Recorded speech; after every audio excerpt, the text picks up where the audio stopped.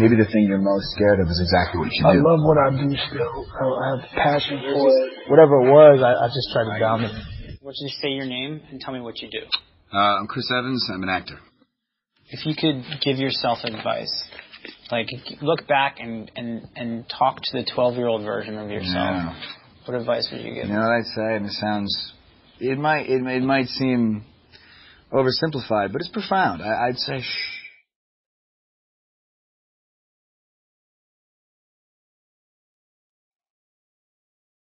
It's been a big thing for me. You know, it's so funny how noisy my brain is, and everyone's brain is noisy. It's what it does. It makes thoughts. And the problem is, I think in most of our lives, the root of suffering is following that brain noise and listening to that brain noise and actually identifying with it as if it's who you are. That's just the noise your brain makes. You know, and more often than not, it probably doesn't have much to say. It's going to help you. For Captain America, I read that you turned down the role a number of times. Can you just explain why? It was because it was a big commitment. They wanted 6 movies, and, you know, normally you do movies one at a time. And if one of those movies hits and is a success and your life noticeably changes, you know, your personal life, your anonymity, your privacy is affected, you have the opportunity to stop and regroup and go home and just, you know, make a decision from then on how you want to proceed with your life.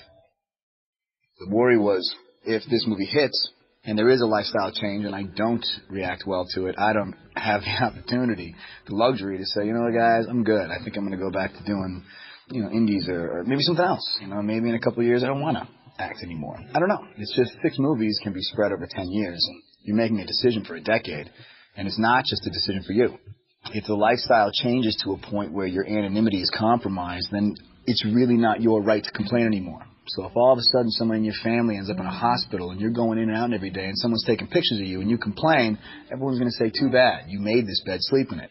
And that's a shame. And that's a decision you have to make and prepare for. This ripple effect isn't just going to be about me. And that's scary, you know. And you think, well, is there another way to get where I want to get without this? You know what I mean? If the strings attached are 6 movies, that's a scary loss of control that I just wasn't ready to process. And so I said no. And I asked every human being in my life what they thought, and, you know, everyone said I should do the movie, and I did. I said I've gone to therapy. I went to therapy. I was like, fine, I'll talk to a therapist, see what they have to say, and, you know, because I do struggle with, I get anxiety about certain things and press and things like that. And it's, you know, all those things were tied into the Marvel responsibilities. And it kind of started to shift on me. It started to feel like maybe the thing you're most scared of is exactly what you should do. Maybe this is actually what you should push yourself into. And it just started to make sense to me that way.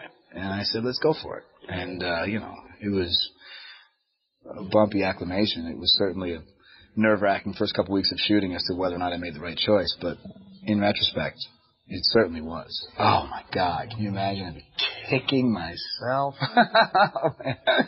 Oh, and my agent's got, you know, a lifetime supply of I told you so's off that one. The times that I felt my best are the moments that I've been able to pull that plug and say, and it's not quitting, it's not giving up, it's not washing your hands of the thought, it's rising above it. It's operating on a separate plane. It's you can't dissect why that works, because the reason it works doesn't speak the same language that the brain speaks. You can't try and say, well, why shush? Because the shush is, you know, it's different. It's different. And when you it just feels good, and you're like, that's better. That's better. And I think back to all the amount of time I probably spent suffering as a result of brain noise. Hours of my life wasted. So that's what I'd say. Where are you from? Boston. You still consider that your home? You said Boston. Yeah, I got a place back there. I mean, like I said, I got a place that way. I just prefer to the East Coast. I'm one of 6. I have 3 brothers and sisters, older sister, myself, younger brother, younger sister. We're really close, you know, a very tight-knit family. We did everything together. We're all actors, so we're all very melodramatic. We're all very, you know, imaginative. We would play a lot of games together just in our backyard. I had a great childhood. I had a great youth, and my family was a big part of that. That's why I love them. But going home for me is kind of where I just reconnect to that part of my mind, you know. And you just come out here for too long, and things that shouldn't matter start mattering, and you say, I gotta recharge. Initially, I was really big into art. I was also drawing and painting, and art school was going to be the path I was going to take. I didn't start acting until I was about maybe 13, 14. My older sister was doing plays. She was having a ball. I figured I'd try it, and it was a good time, so I kept doing it. Probably had much bigger balls then than I do now. Now I sit, terrified before auditions. I probably couldn't wait to get in the room. I mean, I think back to some of the things I did at, acting camp and things like that. Just the gusto, the willingness. Burglar or the bald soprano? I was in the Virtuous Burglar. And what role did you play? I don't remember. I mean, I did a lot of plays. I couldn't tell you I have nightmares about this, where you're backstage and all of a sudden you're like, all right, we're doing the Virtuous Burglar. You gotta go. It's like, I don't remember my lines. Just get out there. They'll come to you. And you come out on stage with a play you did 15 years ago.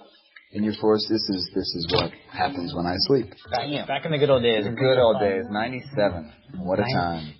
Where did that change? I mean, when did the anxiety start taking over? When it actually matters, when you're like auditioning for, for your work, your career, your life, you're an adult. It's not just fun and games. You're actually trying to build something. And when it doesn't work out, you start to kind of get, it's a heady game acting. For any movie you book, there's probably, dozens of rejections, and that can play on you. So you start to kind of put pressure on yourself, Sometimes you go through stints of having really good auditions, really solid auditions, being like, I'm good. Every time I go in the room, I feel centered, I'm present, I'm ready.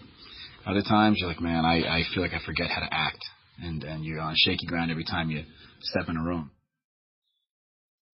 You said that there's a search to be in the moment. Mm-hmm. Does that only apply to acting? It's everything that reality looks and feels and smells and sounds like, but it's not. And you're completely in control of that unfolding. And that's the time where I really feel the most present. And I think that's part of my addiction to acting, because I struggle to find that in life. It's a bit harder when there's no script and this is just happening in a chaotic form.